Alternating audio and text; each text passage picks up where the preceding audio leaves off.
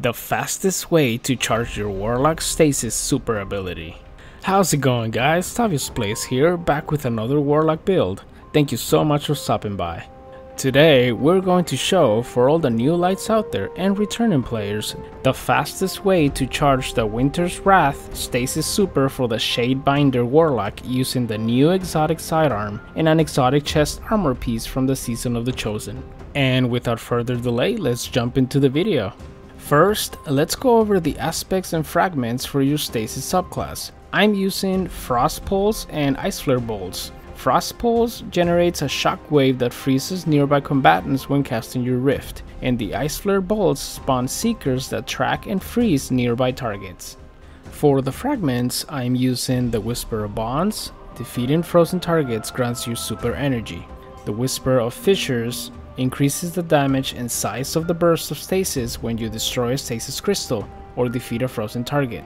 The Whisper of Hedrons dramatically increases weapon stability, aim assist, mobility, resilience, and recovery after freezing a target with stasis. And the Whisper of Rending. Kinetic weapons do increased damage to stasis crystals and frozen targets. Now let's talk about our exotic sidearm, the Cryosthesia 77K.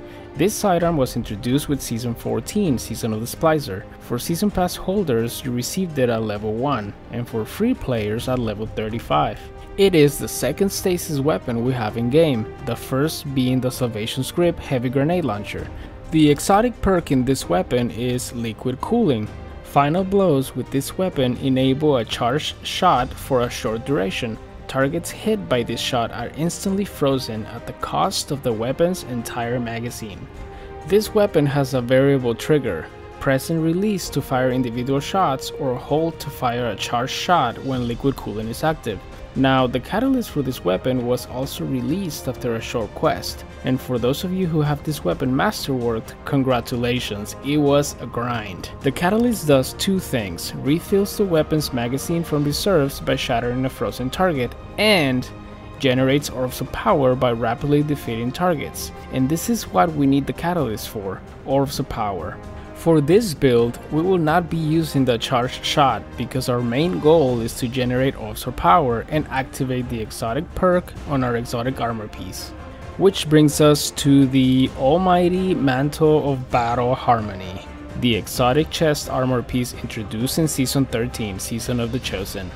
This exotic chest piece is locked behind Legend and Master Lost sectors, but once you've unlocked it, it becomes a random drop. To increase the chances of getting the drop, you have to do the Lost sector solo, or do it with friends and get extra lucky. The exotic perk on this chest piece is Absorption Cells. Takedowns with weapons that have a damage type matching your subclass element grant you super energy. While your super energy is full, you instead gain a temporary bonus to weapon damage of the type matching your subclass element. So since the new sidearm is the only stasis weapon we have at the moment that isn't a heavy weapon, this is our only choice as of the making of this video. If I'm not mistaken, Season 15 will introduce more stasis weapons and we will have more choices for this build.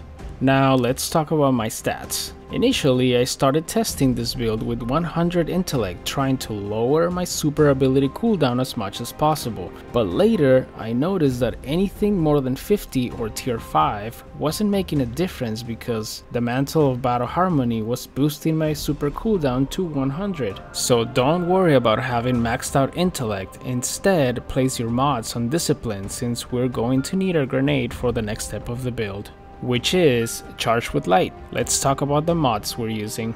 On each armor piece I have Discipline slotted for grenade, but on my helmet we've got Swift Charge, which grants us Charge with Light by rapidly defeating enemies with sidearms. Also have Ashes to Assets for super energy by grenade kills, and a sidearm ammo finder. On my arms I have Charged Up, which grants an additional stack of Charge with Light, and Sidearm Loader.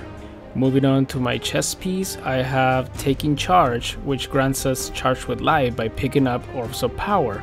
And for the legs, I slotted another Charged Up to raise my Charge with Light stacks to 4. Those 4 stacks of Charge with Light are going to be converted to super energy with the energy converter mod on my class item. While charged with light, using your grenade attack grants you super energy, consuming all stacks. The more stacks you have, the more energy you gain, up to a maximum of 50% of your super energy. So by picking up Orbs of Power, you gain super energy and become charged with light. Then use your grenade to convert the charged with light stacks into super energy. Disclaimer: charged with light stacks will not give you any super energy if your super is above 50% full. So the best practice is to save your stacks of charged with light and grenade for immediately after using your super. Also, the Glacial Inheritance mod will refund you super energy depending on kills, and if you consume your 4 stacks of charged with light, you will be at 50% full immediately. And one last thing for this build, and a very important one, that one mod from the seasonal artifact, the Glacial Inheritance. Defeating targets with your stasis super refunds super energy. This mod is really the cherry on top for this whole build. Now we don't have to start from zero after using your super, since this mod refunds around a fifth or a fourth of your super depending on how many kills you got with it. I've been using this build on Strikes and Gambit, also in the seasonal activity override, and it is very effective since teammates create lots of Orbs of Power, so even if your sidearm is in masterwork, you can still make this build work. Like I said before, in the future we will get more stasis weapons and more options for this build. But this is all I got for now. We made it to the end. I hope you guys enjoyed this video and found it informative. If you did, don't forget to hit that like button and subscribe. And if you have any suggestions or ideas on how to make this build better, let me know in the comments. And if you'd like to check some other Warlock builds, I'll have them linked in the description. Thank you so much for watching, thank you so much for your support, and I will see you on the next one. Peace.